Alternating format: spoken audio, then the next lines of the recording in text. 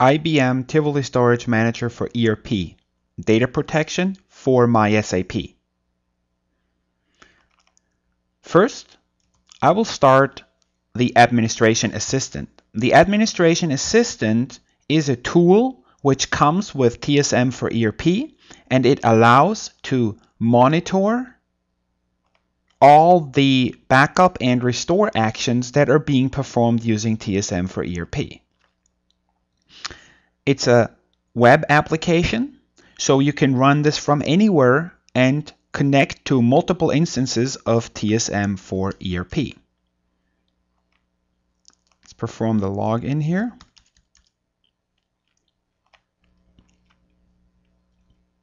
It allows us to monitor operations. It allows us to view performance data. And it also allows us to configure TSM for ERP systems. So this is really a management tool for TSM for ERP for SAP backups that allows you to monitor and manage multiple instances of TSM for ERP remotely and to see the backup progress, and also includes some reporting functions. Now let's just kick off a backup. We'll do this by going to SAP's BR Tools. SAP BR Tools are the official backup interface for SAP databases on Oracle, and this is fully supported and integrated with TSM for ERP. This tool allows us to do some instance management, and it allows us to perform backups and restores, actually complete recoveries. Let's start a backup here. I select number 4, and then I select number 1, which is a full database backup.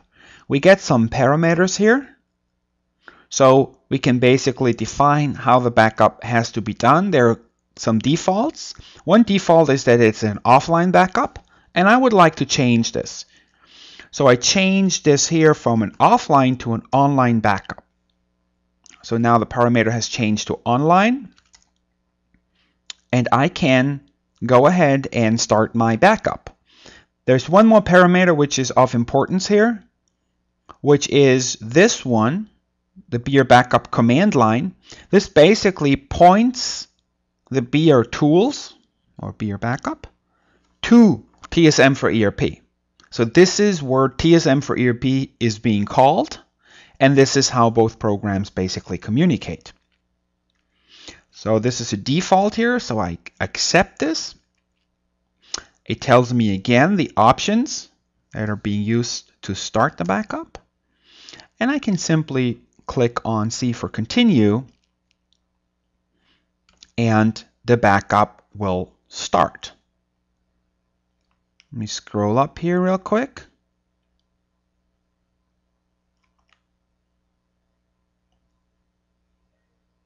And we can actually see that data protection for SAP R3, TSM for ERP, is being called, and that the backup is currently running.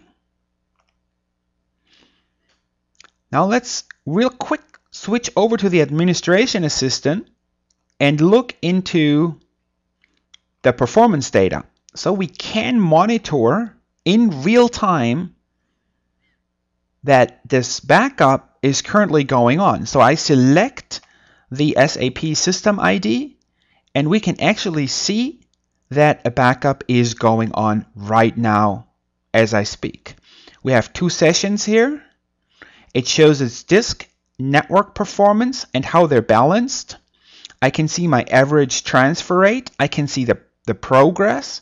And down here, I can even see the individual files, database files, as they're being backed up. So my backup has finished. And we can see that there's a little backup coming right afterwards. This is a control file backup. Now we can go to the history data, and we can actually see what happened here.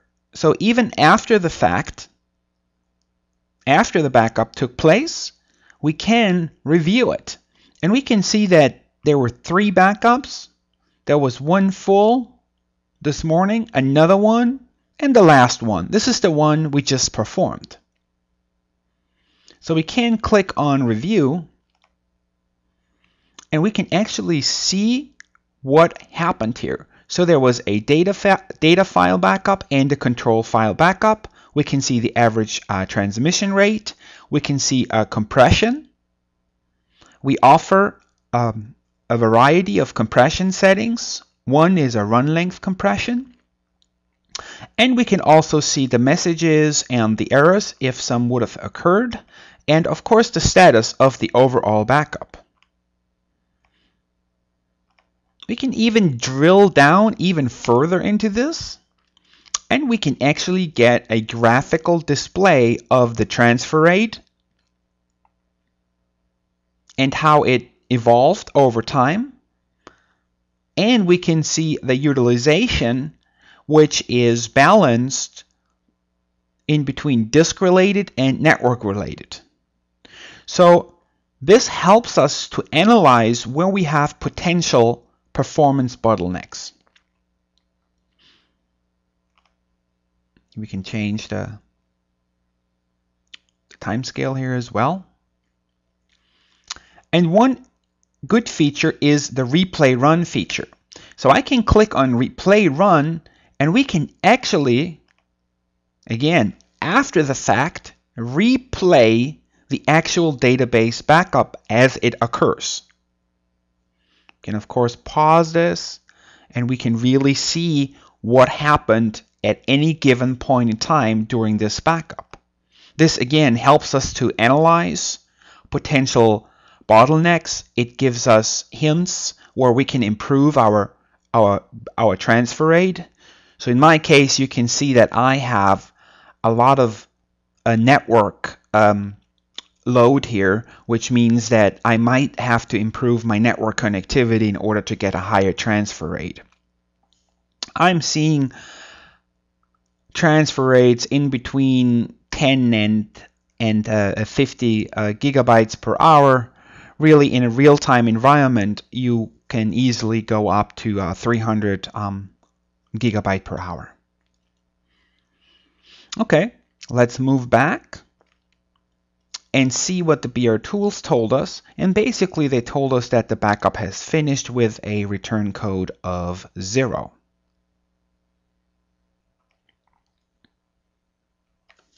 So I continue here, and I can also drive an archive log backup from here. This is basically a log backup, and I can perform this just in the same fashion as I did for a full database backup. Archive log backups are essential for a complete protection of SAP running on Oracle. This is now fairly fast. Yet again, I can go to the administration assistant, and I can review this particular SAP system. If I would have more SAP systems, they would all be listed here. So I can review, and by checking this box, display reader log archives, I can actually see that a reader log, an archive log backup took place. I can review this, of course, as well. There were no errors. And my average transmission rate is also displayed here. If I now go to another tab in here, which is Monitor Backup States,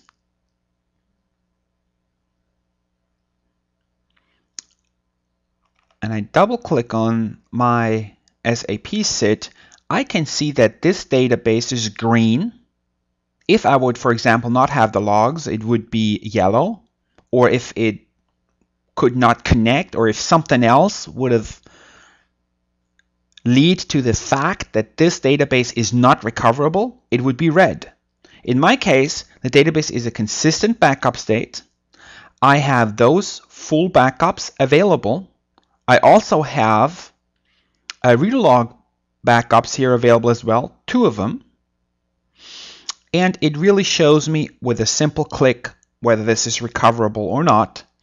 It shows me For each run, I can go through here and I can see what happened when it started, how many data were being processed, the throughput, 23 gig per hour, compression was not set. I can see whether multiplexing was turned on. In my case, it was turned on. And I can also see the number of sessions. We can also see the backup of the control file and the backup of the catalog files. We can even click from here and take a look into the BR Tools log. So we can right from here remotely connect and see what the SAP backup interface was telling us.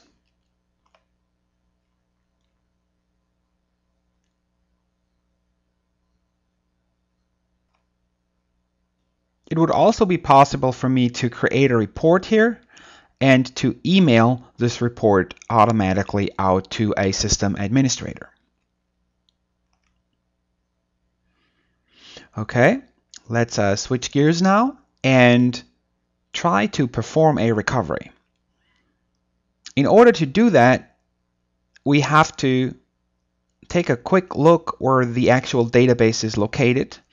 And the database, in my case, is located under the A10 directory in a folder which is A10. So we can see basically the database here, and under SAP Data 1, I can really find the database files. I want to delete a random file here, but before I do this, I want to shut down the database. I will use the BR Backup tools to do that. So we'll start them back up.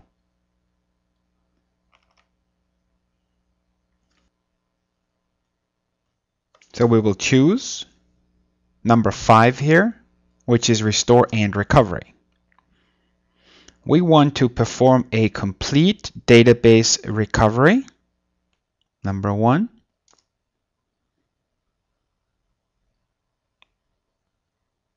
And we can basically follow this guided recovery procedure right here.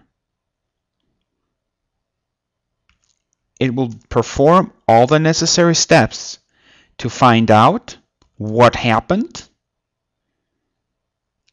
It will tell us that a database file is missing. It will then automatically restore this database file, and it will then bring the database back online.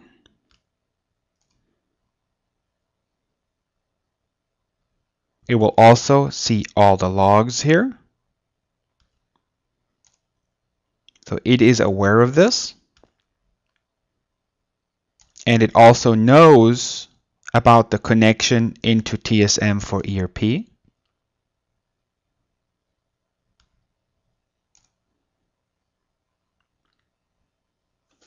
So as you can see right here, it found the file, database file for restore, see Oracle A10 SAP Data 1, btab db1, btabd.data1. That is actually the file, and it has been found, and it is eligible for restore. Now TSM for ERP is being called, and the file is automatically being restored.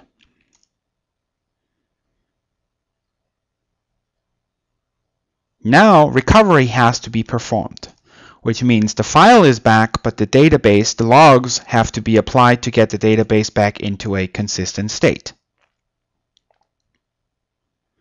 This also works automatically right from here, and that worked perfectly. And the next step is to start and mount the database. We can actually select which logs to apply. I will just accept the default here, which means the last log is being applied. The logs are being applied right now. The media recovery completed. So the next step is to actually open the database and bring it back online.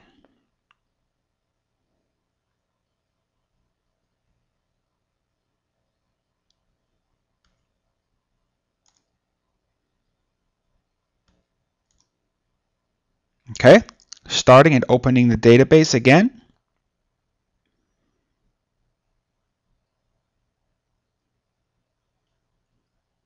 It was successful, so our restore and our recovery was absolutely successful here.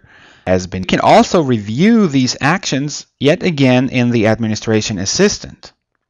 So we can go to View History Data, select the System ID, and now we can actually see that the restore has been performed here. And we can, of course, also review this session just as we have reviewed the backup sessions. Okay, let's close this now and check out another function that we provide with TSM for ERP.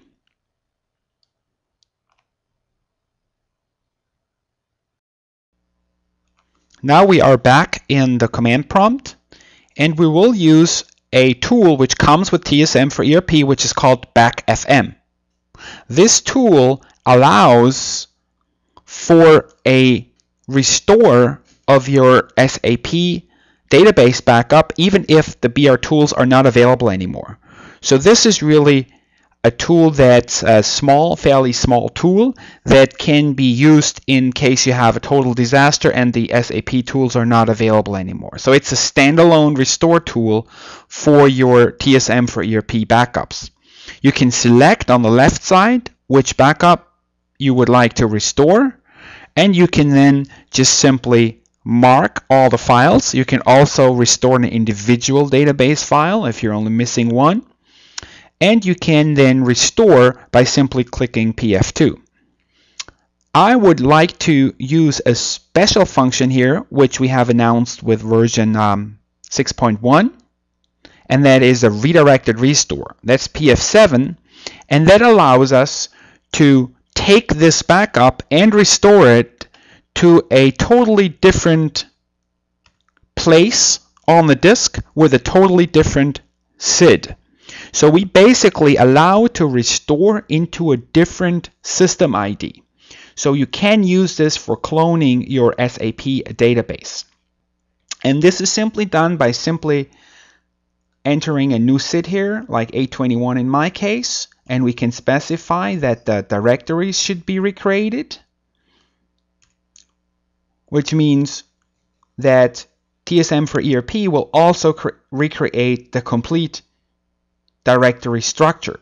So this is really a complete cloning tool that allows for cloning of SAP databases. With this, thank you very much for your attention.